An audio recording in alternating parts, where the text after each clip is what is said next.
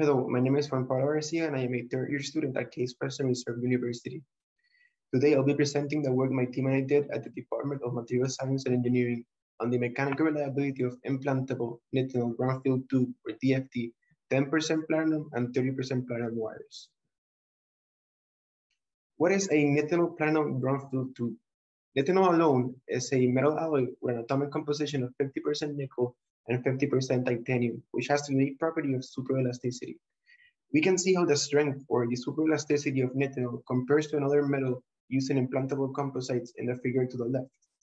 316 OPM steel can reach an elastic strain of 0.8%, while the elastic strain of nitinol can reach up to 8%.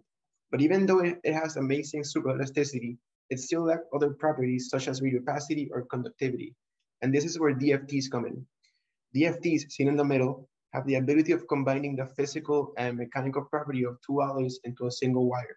Therefore, nitinol can be the outer sheath and provide the superelasticity to the wire, while platinum can provide the radiopacity and conductivity from the core of the wire. There is abundant research available on common composites, such as chromium cobalt alloys with different inner cores like silver, gold, and platinum, but the combination of nitinol with an inner core of platinum has not been studied enough.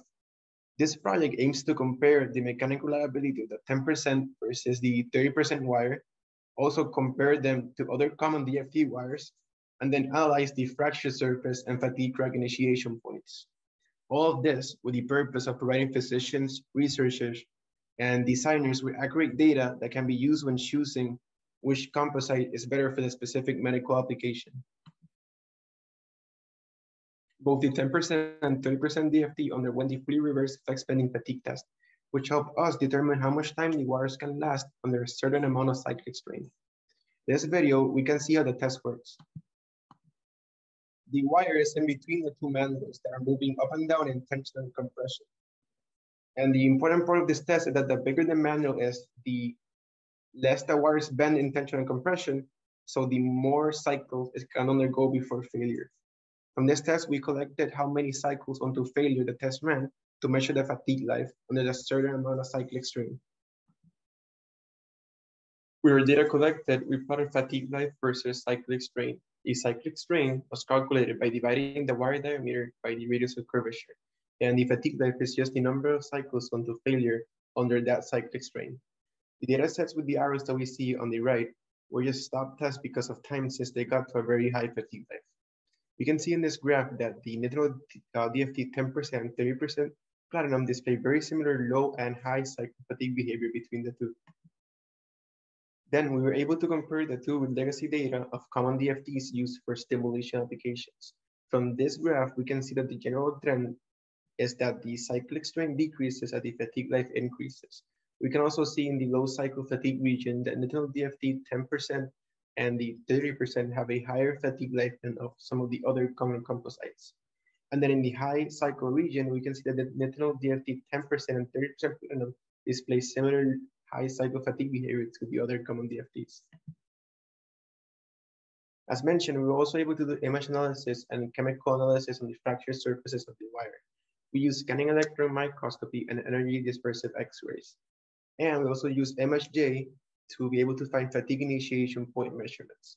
With the analysis, we found that the crack initiation points was a non-metallic inclusion, as we can see inside here. Then, using EDS, we found that those non-metallic inclusions that initiated the fracture had more titanium and oxygen and less nickel than the bulk material of the rest of the wire. Therefore, from our work, we are able to conclude that the 10% and 30% platinum exhibit similar low and high cycle fatigue behavior between the two of them. They also showed better low cycle fatigue behavior than the other common composites.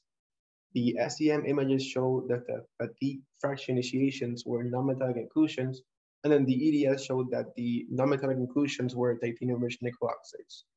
And then from these images that we can see here, we were able to draw up characteristic measurements for the fracture surfaces. These are some of the people, companies, and laboratories that I would thank for their help. Thank you.